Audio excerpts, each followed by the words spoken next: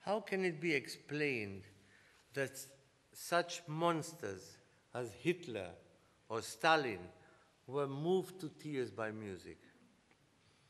Clearly, they must have associated human emotion with something in the music, but at the same time, they failed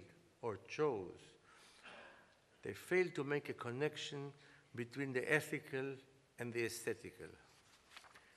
They saw music as a haven outside of real life, one that was associated with pure enjoyment.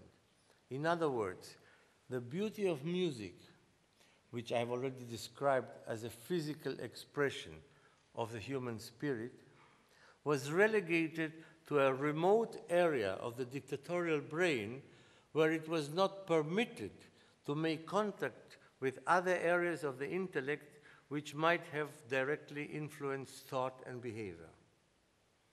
Whatever it was in the music that moved them was not allowed to seek its equivalent in human life and action.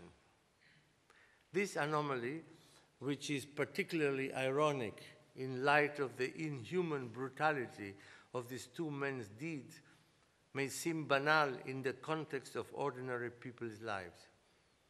Nevertheless, the chasm between ethics and aesthetics, or to take a more concrete example, between the understanding of life and the understanding of music, has dire consequences for a society that suffers more every day from the alienating effects of specialization.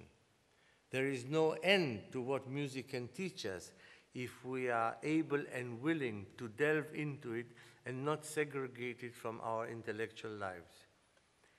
Music has been banished over the years to a remote kingdom of pleasure and escape, assumed to have nothing to say to the parts of our brains that determine everyday thought or life.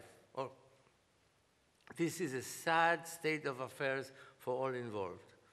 Music has the capacity to express what humanity can do when it overcomes its limitations. Music possesses the power of communication between human beings regardless of their gender, race, or nationality. All this may be because music puts us on a path from chaos to order. It is a path that starts from an idea, even a disordered one, and proceeds to the development and completion of a work that is supported and sustained by its own logic.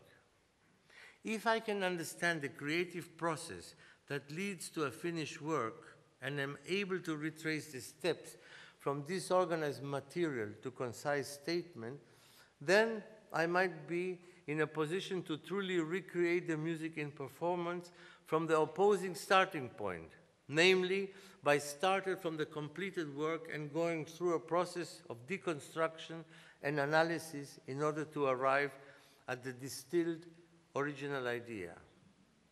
If in addition I can draw parallels between this process and everything in life that interests or touches me, then